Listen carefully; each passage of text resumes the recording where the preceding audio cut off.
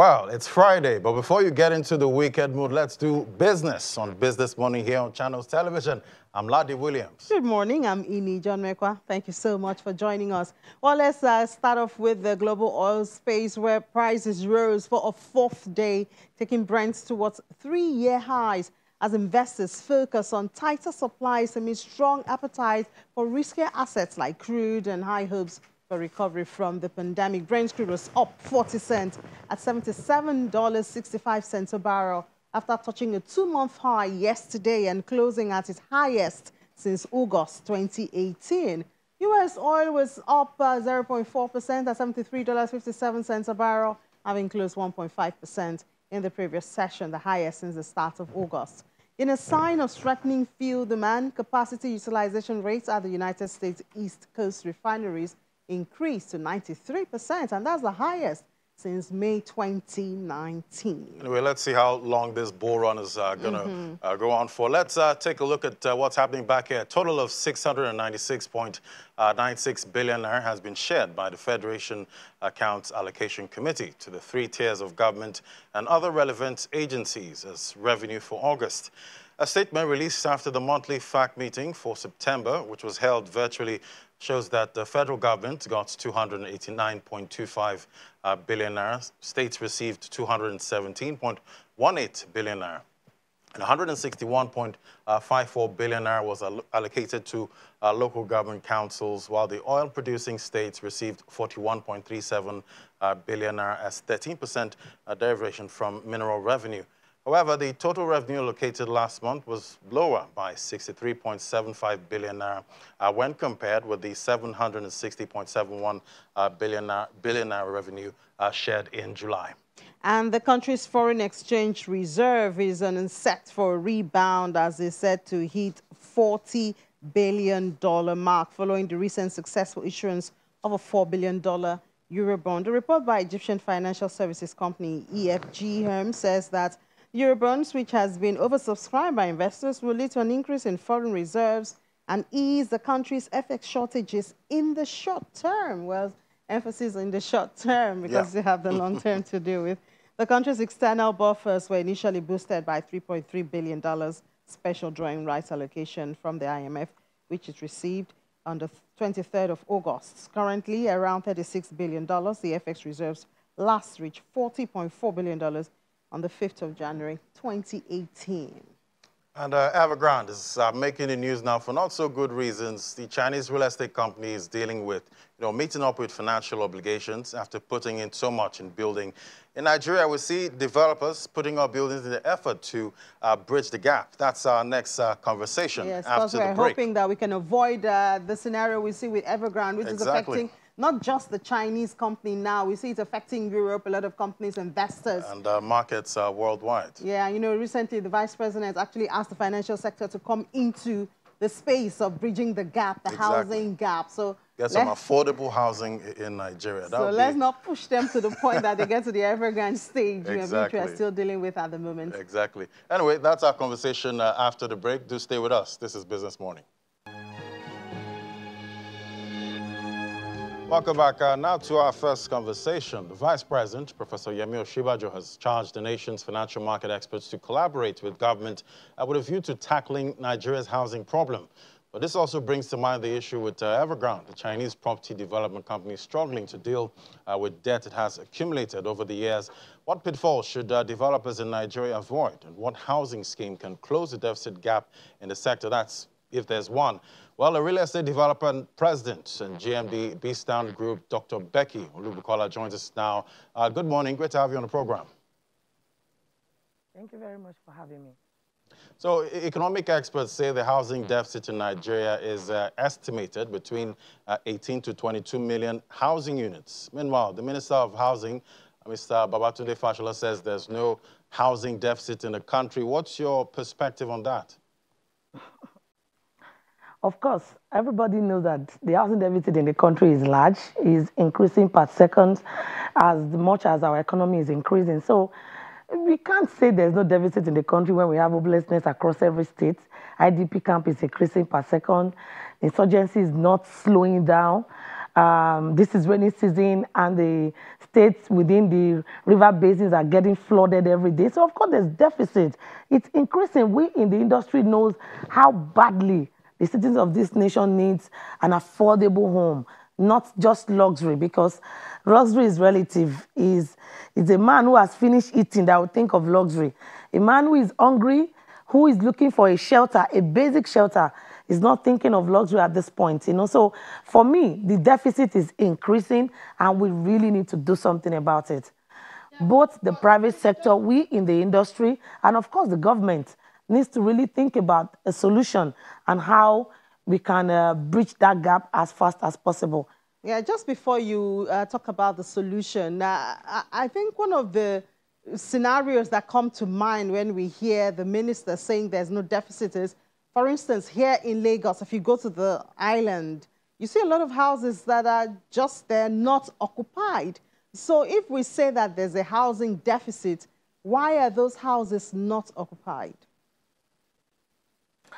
Thank you. You see, for me, the real estate sector is divided into two or three.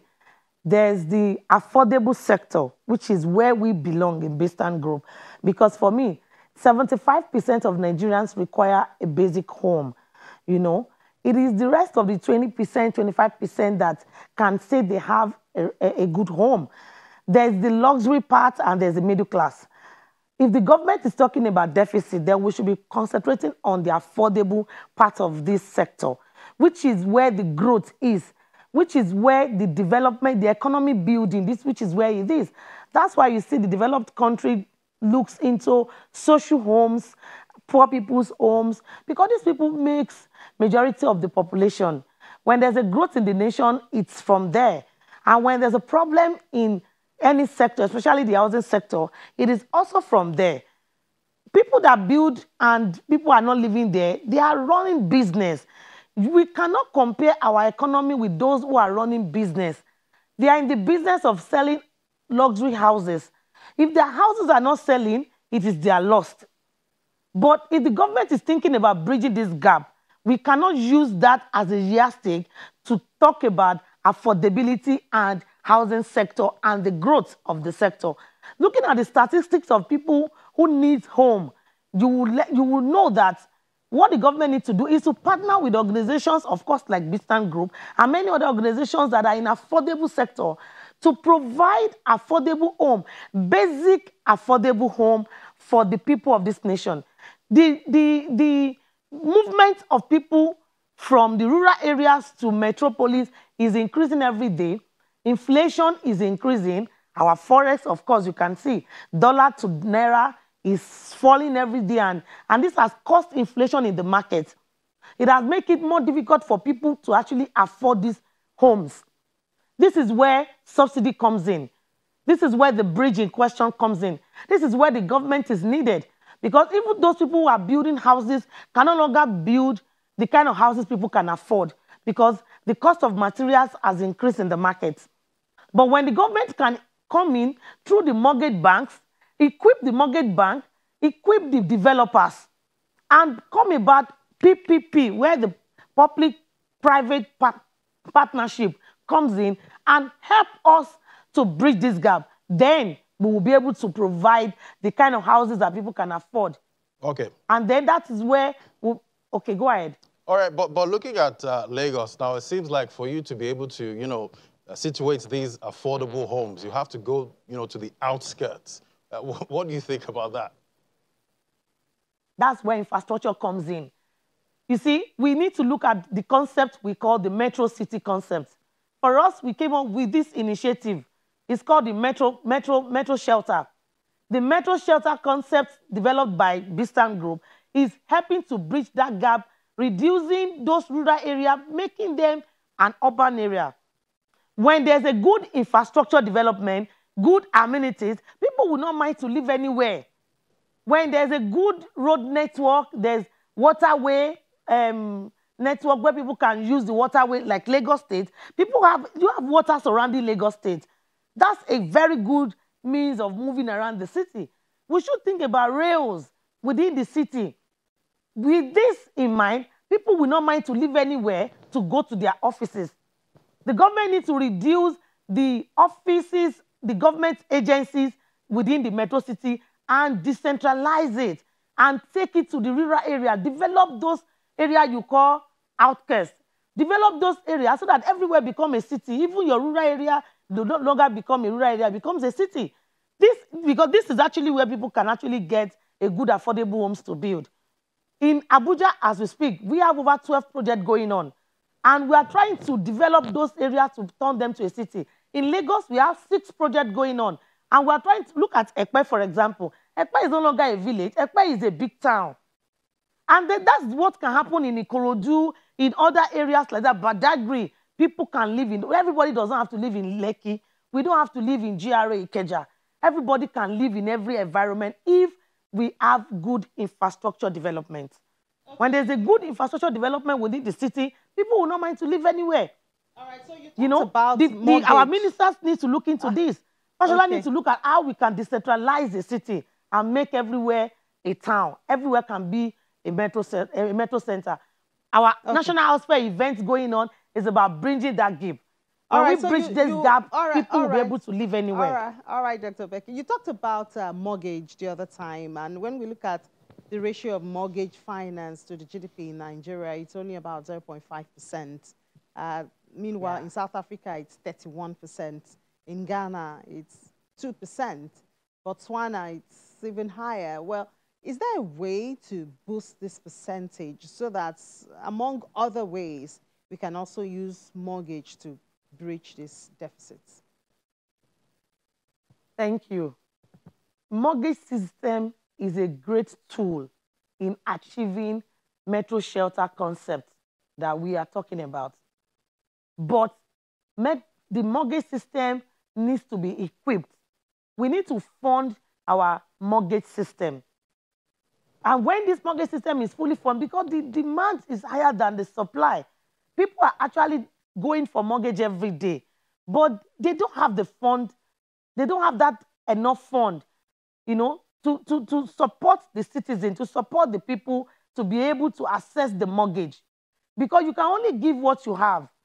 Even the Federal Mortgage Bank is only trying. The demand is way higher than the supply.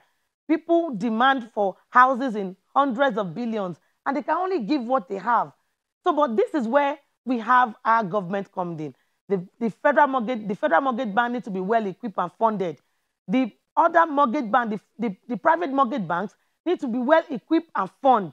Then the civil servants across the nation need to be given priority to be able to access mortgages, because these are the people doing the work. When these people are given enough opportunity to access mortgage banks and they are able to get mortgages, you will see that the ratio will increase. You will see that the GDP of the nation that the housing sector have the capacity to provide will also increase. Right now, the housing sector is not putting so much yet into the GDP and the economy nation because it is not equipped properly. We need that equipment through the funding, through enough funding to the mortgage bank, through enough funding into the developing sector, the housing sector, the private. We need to be able to access development fund. Most developers these days, you have to go look for fund at double digits. When you look for fund at double digits, how do you sell affordable? You see, the issues are enormous.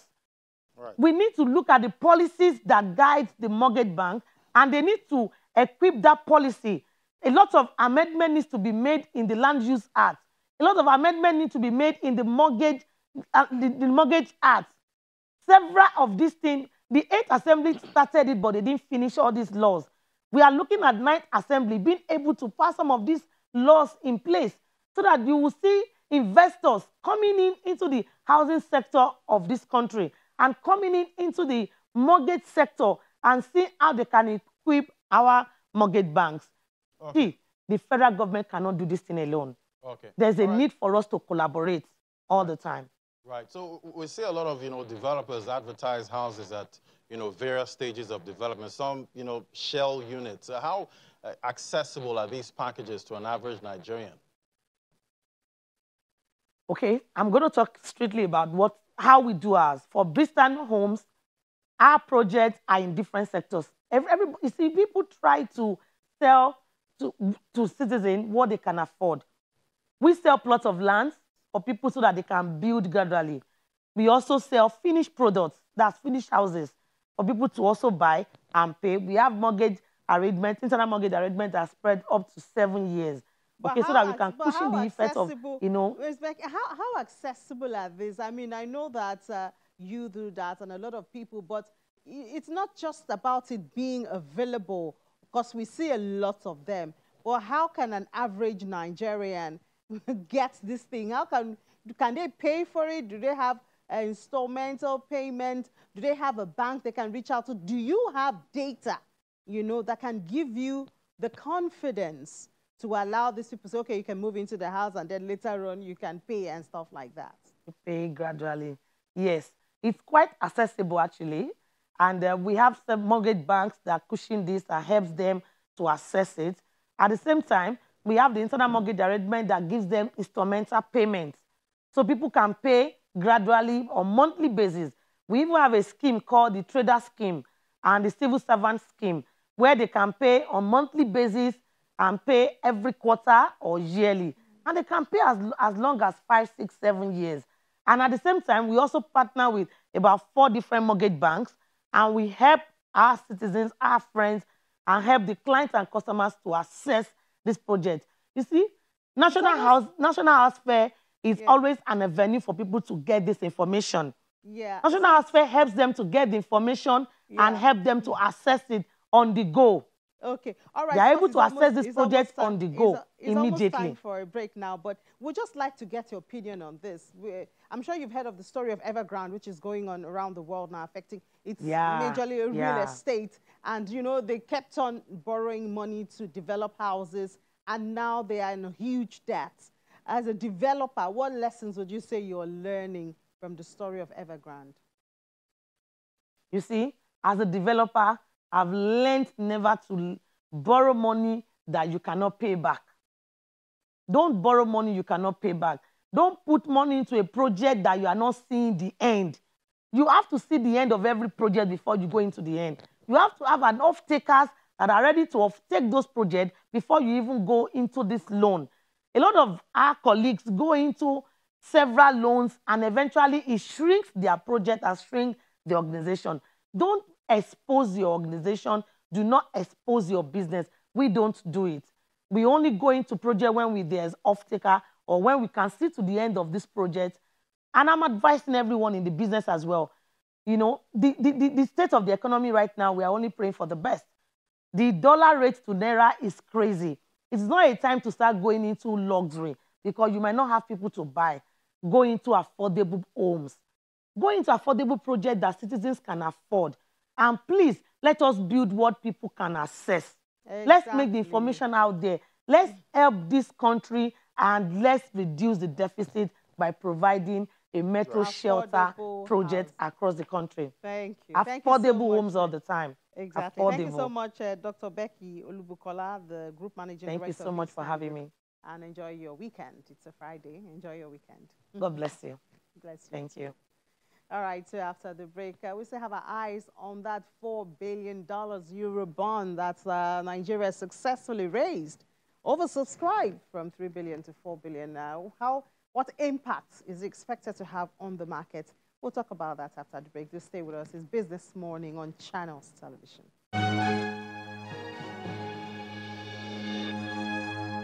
All right, and the federal government's success raising $4 billion from the Eurobond market this week is still forming conversations in the market. The expectations from this success, and that's what we'll be discussing with Omotola Abimbala, investment analyst at Chapel Hill. Denham, great to have you on the program. Good morning. It's my pleasure. Thank you for having me, and good morning. Yeah, so on Wednesday, the Naira appreciated marginally in the official market. Can we attribute this to the success of the Eurobond? Well, not necessarily so, and that's because, like you mentioned, the movement that we had in the official markets on Wednesday was very, very marginal. And even if you look at the trading activity in the investors and exporters window yesterday, you would find out that Naira is still trading within a very, very tight band, of around 411 to 420 naira per dollar. So it's still early days yet, and we are yet to see a very material impact in both the official market and the high and key window. And when in fact we do see a reaction in those two markets, our view is that the trajectory will likely be upward rather than downward.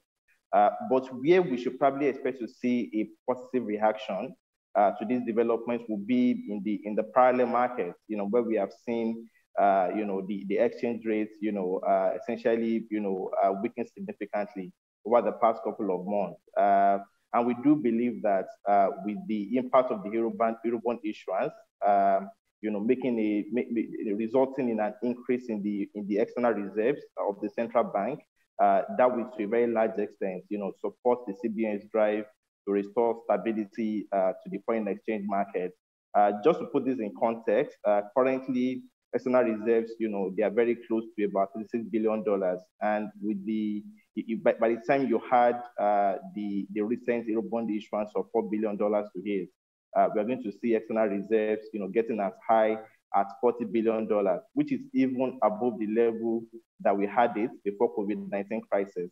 So to a very large extent, that will provide a lot of ammunition and a lot of support for the central bank to increase supply in the foreign exchange market. One of the reasons why we have seen parallel market rates, weaken significantly over the past couple of months is because we do not have enough liquidity in the official market. So if you are a manufacturer, for instance, or even if you need foreign exchange for payment of services, the odds of you getting enough supply in the official market is very, very slim.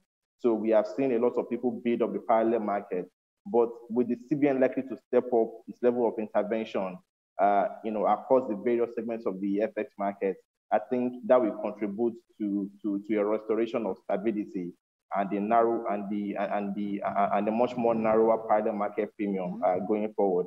And even from a demand perspective as well.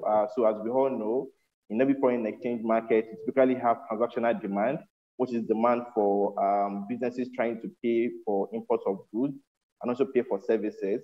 We also have a lot of speculative demand in foreign exchange markets. And for currency speculators, I think the impacts of this, recent Eurobond issuance and what it could mean for improvements of supply in the foreign exchange market will probably reduce the activity going forward.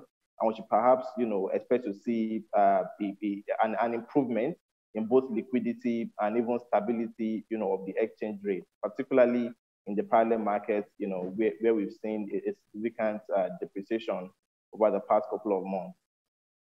All right, the CBN governor had said the last MPC that he does not recognize any other rate apart from the I&E, which is the official one.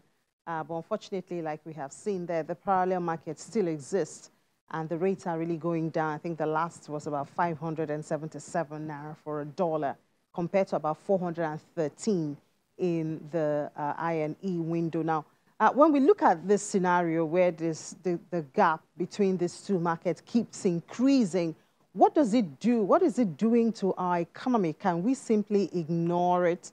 Does it have any impact on the FX space and on the Nigerian economy? It does, and that's why, central banks all over the world and even market participants, that's why we typically plan out having a wide parallel market premium in any foreign exchange market. And that's because, when you have a wide parallel market premium, it leads to a misalignment of incentive in your economy and your foreign exchange market. You tend to see, market participants, and speculators investing an inordinate amount of time and resources in trying to game the system to round trip in the foreign exchange market rather than putting that time and resources into productive use. So it's generally, a bad thing when you have wide parallel market premium all over the world. And even beyond that, it also could have an impact on foreign investment flows into your country because the parallel market then tends to become a leading variable for your spot rate. And if it speaks to, any foreign portfolio investor today, who allocates assets to both emerging and frontier market assets, they are all very skeptical, as of now, of putting in additional inflows into the country because they believe that there is a bit of mispricing in the sports market, in the official market. So generally, every central bank in the world and every market participant in the world generally frowns at having a wide parallel market premium. That's why I believe that we need to see, a lot more effort that has to be put into reducing and even eliminating completely this parallel market premium. And a number of things have to be done. Number one is that we need to see additional supply actually come into the foreign exchange market, particularly the investors and exporters window and the official market. We do know that there is a backlog of FX demand that has to be met. And with the recent Eurobond issuance and with the strength that we are having in external reserves, I believe that the hope is that that will support the ability of the central bank to make more interventions in the official market so that we can clear that backlog and generally improve liquidity, in the FX market. So that's the first thing. The other thing that we also need to do, I believe, is that we need to see more flexibility as well in the pricing of the currency, particularly in the investors and exporters window. The central bank itself, the economists at the central bank do carry out currency valuations for the Naira, and based on their own estimates, it does appear as if, the official and the high and the window rates, they are overvalued by around 12%, which puts their fair value, somewhere between 460 and 470. So I believe that we need to see, more flexibility in the pricing of the currency, by the regulators, such that we can have the spot rate in the high and the window somewhere very close to where the implied fair value is by the central bank's own estimate. So we need to do that. But beyond those two things as well, there are a couple of other policy reforms that have to be carried out. One of them, I believe, would be for us to have a much more tighter monetary policy framework. Currently, thanks to the accommodative support provided by the central bank, last year to support businesses and households against the COVID-19 pandemic, we have seen, an improvement in the growth profile of the country. Nigeria successfully exited recession in Q4 2020, much more earlier than the market expected, which is a very, very good thing. And we have seen growth consolidate over the course of 2021, both in the first quarter of the year and the second quarter of the year. With that improvement in the growth profile, the thinking of the markets is that, the next course of action for the central bank will be to tighten monetary policy, by raising interest rates from current level. When you think about it, the 1 year treasury bills rate for the country today is roughly around 7% from the primary market. Meanwhile, you have inflation at 17%. So you have a very, very large negative real return of, minus 10%. And that acts as a disincentive for domestic savers, and it leads to a lot of, or it contributes to the speculation activities that we are seeing in the FX market. So we do believe that, currently, based on the improvement that we are seeing in the growth profile, and also, and also the improvement we have seen the level of external reserves, the best course of action at the moment would be for us, to have a much more tighter monetary policy framework so that we can reduce the level of demand, for foreign exchange in the economy. And that will contribute to lowering the parallel market premium going forward. Okay, so how much local participation did you see in this Eurobond issue? Because I heard the minimum investment was about $200,000.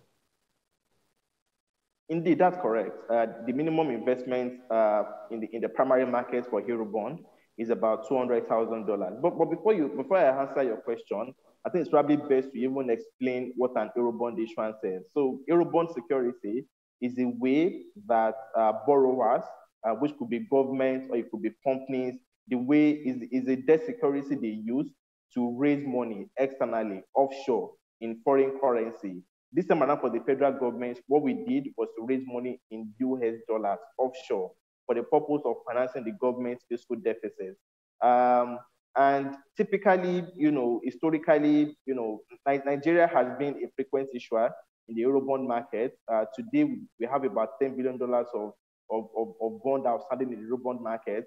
But since we have been issuing bonds in the Eurobond market, Nigeria typically does not include a domestic book runner in that process. But this time around, the DMO thought it wise and a very good decision, I must say, to actually include a domestic book runner in the issuance process of the Eurobond. And that led to a lot of local participation in the issuance. And that makes perfect sense, because when you think about it, there's a very decent pool of US dollar liquidity that is available locally. If you look at the domiciliary account balance of Nigerians alone, it is in excess of $15 billion. If you look at collective investment schemes of mutual funds that invest in dollar-based assets, they are in excess of $500 million. So there's a very decent pool of dollar liquidity that's available locally, and I believe that contributed to the very strong demand that we saw, from local asset managers, from local banks as well, that contributed to the oversubscription of that Eurobond issuance, and what eventually led to a very, very decent level of pricing by the federal government at the market. The markets. Now, what impact has the Eurobond had on both the fixed and equities markets so far, or is it too soon to say? So we've seen some impact, particularly in the fixed income market, but the impact on the equity market is still too soon to say, and the impact is contingent on us, making some other complementary fiscal and monetary policies, particularly that will lead to improvement in foreign exchange liquidity in the market. But let me start with the fixed income market as first. So from the fixed income market perspective, but I think the announcement of that Eurobond issuance at first, it had initially led to a downward repricing of yields in the fixed income market, because market participants, or let me say, the buyers of fixed income in the local market, particularly pension funds and banks, for instance, they expected that that Eurobond issuance will lead to a much less aggressive debt management office, in the primary market for local currency debt markets, and that contributed to a tightening of interest rates. Initially, we had seen the 30-year bond, for instance, trading at about 13.5%. But since the announcement of that Eurobond issuance, we have seen the 30-year bond yield, come down as low as 13%. And I think that sentiment will continue to prevail, at least in the short term, in the local currency debt market, pending when we begin to see the central bank actually, go the step of tightening monetary policy. So definitely, we've seen an impact in the fixed income market. For the equity market, it's still too early to say, and it's also very dependent on so many other factors. But as we know as of today, Nigerian equity market is highly undervalued. We trade on a price-to-earnings ratio basis of around 8 times, which is a very deep discount compared to our peers, both in frontier markets and emerging markets, not to talk of developed markets, in fact. So equity valuations are very, very cheap. But the reason why we haven't seen a significant rally in the equity market as of yet is basically because there is still the problem of lack of FX liquidity that has contributed to a lack of foreign investor appetite for Nigerian equities. Historically, foreign investors have been a very, very strong participant, in the equity market. They contribute, historically more than 40% to volume and value traded in the market. But since we have had this FX liquidity crisis, the level of participation has dropped significantly. And I do believe that, by the time the central bank, by the time they begin to raise the level of intervention in the foreign exchange market to clear the backlog, and we start seeing more flexibility in the pricing of the currency, and we see a tighter monetary policy framework. And much more importantly, we see the central bank unveiling a much more credible foreign exchange market framework. I'm very sure that we're going to begin to attract foreign investors once again back in the local equity market. All right, Omotola. Thank you so much. And we do hope that the central bank would actually embrace that a more friendly system or policy to attract more FX into the supplies space. Thank you so much, Omotola Abimbola, investment analyst at Chapel Hill, Denham, for sharing your thoughts with us. Enjoy your weekend. Thank you, and you too. So let's do an opening call to the markets now. Will Ibong is here talking about the markets. She takes it further. Yes, Sini, good morning.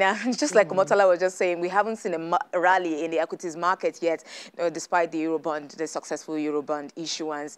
And that's why we've been seeing the negative, especially swings in the market, especially in the negative trend. But yesterday, however, the equities market rebounded slightly from a 3-day bearish trading streak as investors showed interest in stocks of Flour Mill Nigeria and PZ Cousins, lifting the all-share index up by 0.06% to 38,874.13 points and moderating the month-to-date loss to about 0.9%. Total turnover declined. Volume of trades decreased by 19.2% to 125.79 million units, while value fell to 1.27 billion Naira from 1.51 billion Naira traded on Wednesday, and all exchanged in nearly 3,000 deals. At the close of yesterday's session, GTCO emerged as one of the most traded stock by value at 270.93 million Naira. We'll move over to the sectors where we have it here. All four indexes, the key indexes gained, except for the continued negative trend in the banking sector there, which thankfully was not strong enough to pull back the market. But to tell us more, let's bring in Richard Akimoladun, is a stockbroker at CSL Stockbrokers. Good morning, Richard. Good morning. Thanks for having me. It's good to have you, Richard.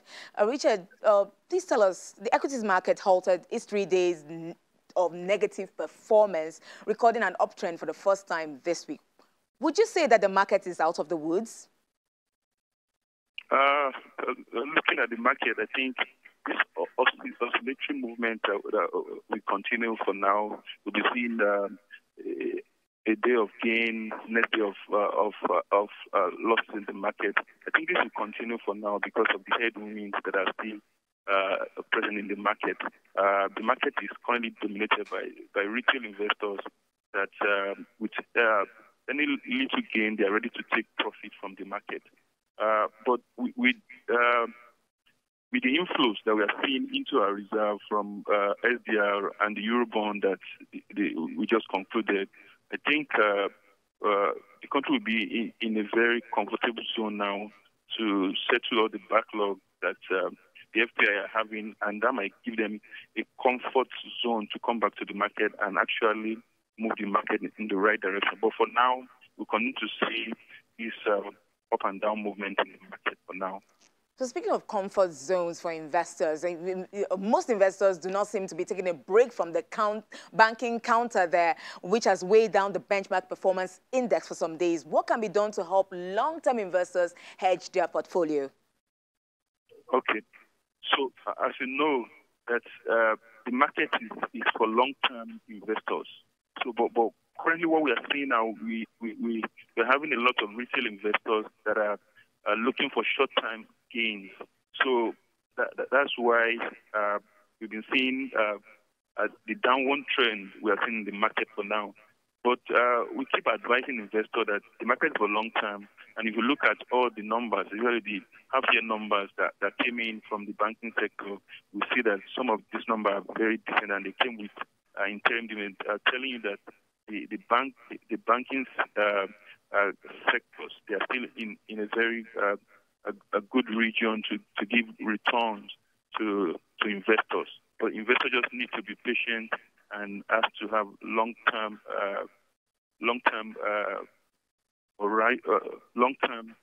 outlook for the market.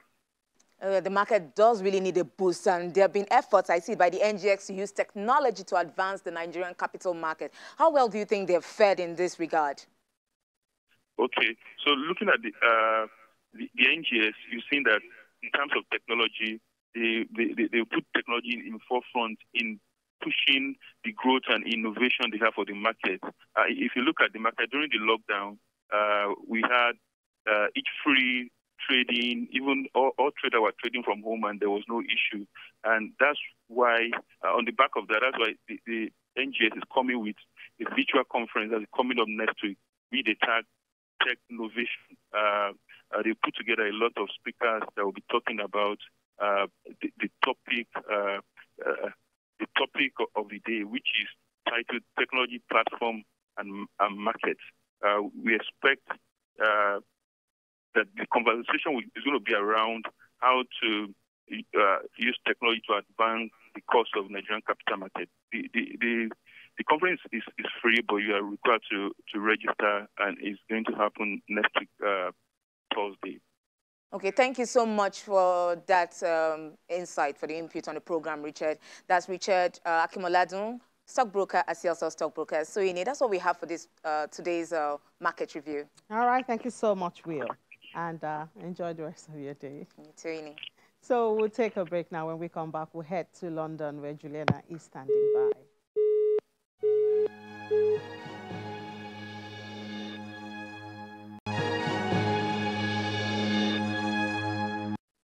Welcome back. Well, developments from London. Now we have Juliana. Hello, Juliana. Good morning. Thank God it's Friday. Good morning, Inni. Thank God it's Friday. Yeah, but not very good news. We hear some petrol stations across the UK are closed. What's going on? Yeah, the government have not been short of emergency meetings this week. And again, there are a series of crisis talks with ministers. And the headline coming out of London today is "Don't Panic Buy." We've already been seeing social media footage of cars piling up, and that's because last night the big oil giant BP said they had to close tens of their petrol stations. I believe they've got about 1,200 petrol stations up and down the country because of a shortage of HGV drivers. And this is not a new issue, Inni. We've been discussing this over the past couple of months.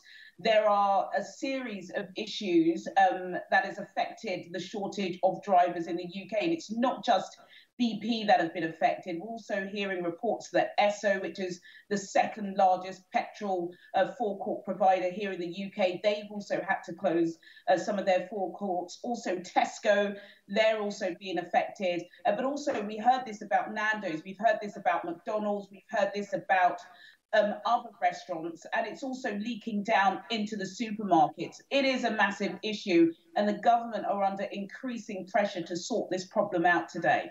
Exactly, because we hear they say they are determined to fix the issue. Does it sound like they have a new plan, anything new?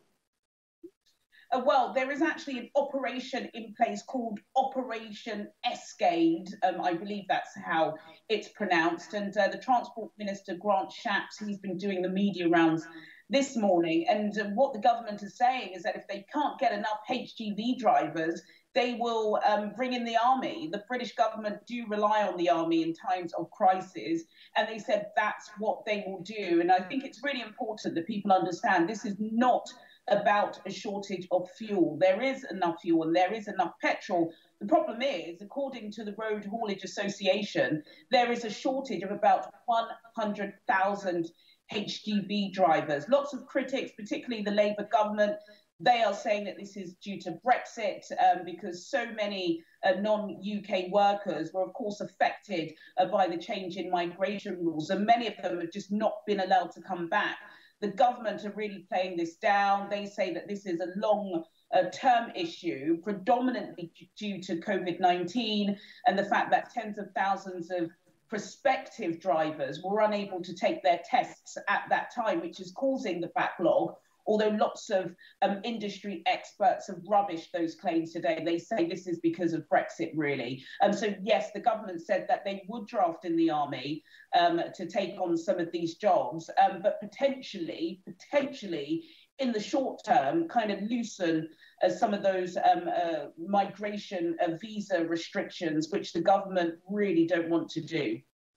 Well, we hope that they do, because, I mean, yesterday we talked about the issue of saving Christmas and all of this is tied to the shortages and all that. Well, we'd like to talk about the market, but I guess we'll do that during Business Incorporated at 1:30. So, Juliana, thank you so much, and talk to you later. Thanks, Elaine. So let's head to the crypto market now. As normally, it's a red Friday. Yeah, but we have a mixed orange. Friday today. We have It's orange quite Friday. mixed. Yeah, we have a mixture of green and red this morning. But Bitcoin is in green and Ethereum in the red at 8 a.m. this morning. But our current prices are saying otherwise right now. Fear and greed index is 33 points. It's showing there's fear in the market now. So traders are kind of worried with the price movement. We have seen the 24-hour volume traded in the total market cap now have $97.66 billion. It's down 14%. Bitcoin dominance 42.13%. Price of Bitcoin at 8 a.m. Was 44,250. It was up 0.78% and $33.41 billion in Bitcoin traded. Ethereum still sitting above the $3,000 mark at 8 a.m. this morning. Volume, $17.79 billion. Top of the market cap, we have just Cardano in the green there. It's up 0.81%.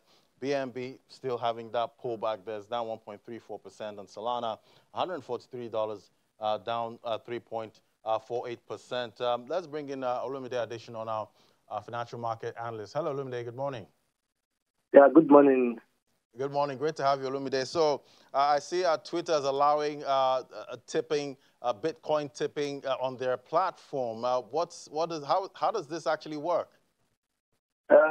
Basically, what Bitcoin is trying, so what Twitter is trying to do is they're trying to allow content creators have extra bucks on their platform. You need to understand that Twitter happens to be one of the leading social media platforms in the world, and despite the fact that our federal government banned such platform, is still growing at record paces across the youth. And the case about it is that because Bitcoin has a much more decentralized and you don't have problem with fiat exchange currencies, because you understand that Bitcoin is accepted all around the world. So what they try to do is that they integrated with a Lightning network that would enable transactions to be faster. So I think that's a very good one. And if you look at the stock price yesterday, Twitter rose almost 4%, and Bitcoin went as high as almost $5,000 before it's reconnecting back to the 42,000 level. So it's a very exciting across the cryptoverse. We are seeing that platforms are already integrating Bitcoin's use case into their platforms. Okay, and I see right now at this hour, Bitcoin is trading about 42,000. What's causing this pullback right now?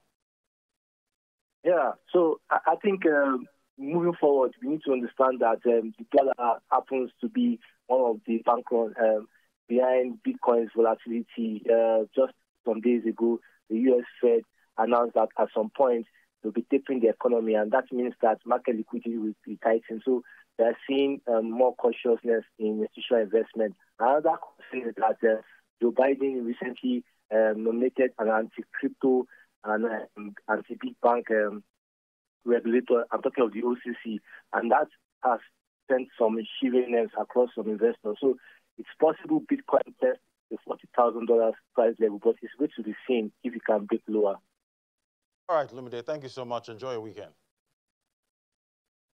All right, so anyway, we have top 5 losers here. We have MakerDAO there that's down 5%, and AVAX and Mina down 4%, and we have Audius there, $2.20, down 4.27%. So it's a mixed Friday, but right now it's red.